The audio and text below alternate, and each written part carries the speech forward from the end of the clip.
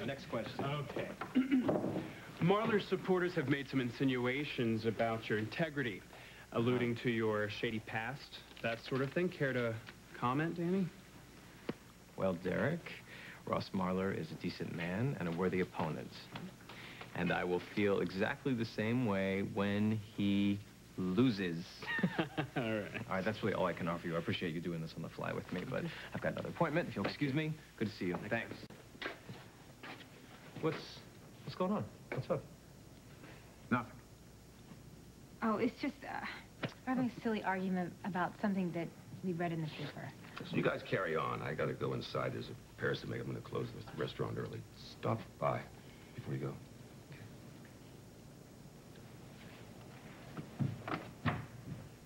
What's going on? What article?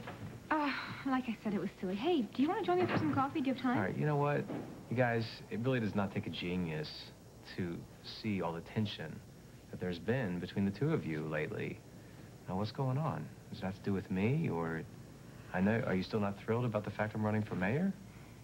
No, that's not the problem. Then... Look, there is no problem. Okay. Okay. Well, then, for future reference, if something comes up and there are any differences in opinion, can we just try to discuss it and keep it between ourselves? Of course. Okay. Why? What's going on?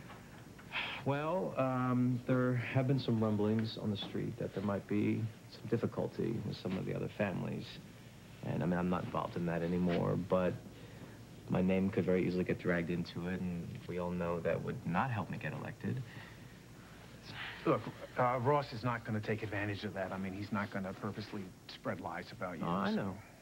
I know, but since you mentioned I know Ross is your friend, and you have certain obligations to him. Well, I have obligations to you, too. I know what's at stake here. Okay. Thanks. We both do. Mary got us here, and we followed her every step of the way without ever asking her what's in this for her. I mean, she could have gone to the police, she could have gone to anyone, but she chose us. Why? Why us?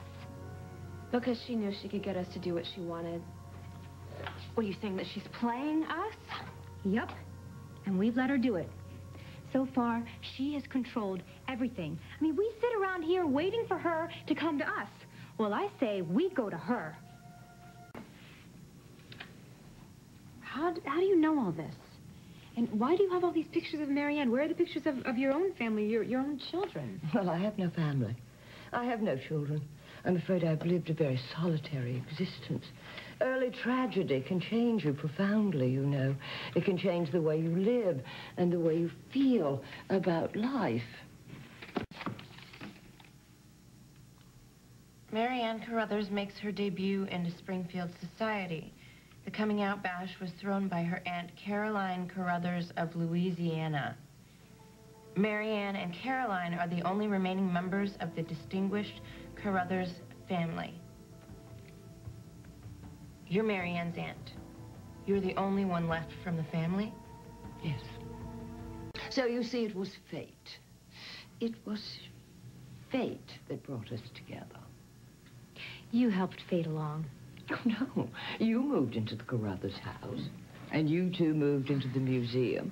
You see, we were destined to meet. How long were you watching us? Oh, for a very long time. You see, I had to be very sure that I could trust you. You and I both know the real reason you brought us into this.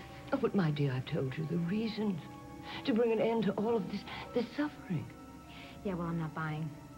You came back here for one reason. Vengeance.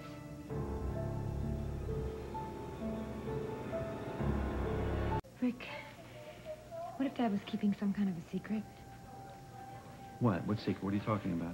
Like something that he couldn't tell anyone because that would ruin his career or maybe his whole life. Are you suggesting that that's why he's acting the way he is? Because he's keeping some secret? He's hiding something? No, I'm just trying to figure out a way to explain it. Well, go ahead. Try. Well, what if it were true? And then we found out about it and we were the only ones who knew.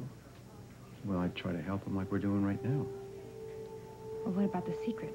I mean, would we tell anyone if it was, something that happened Sure. in the past and nobody could change it? Sure.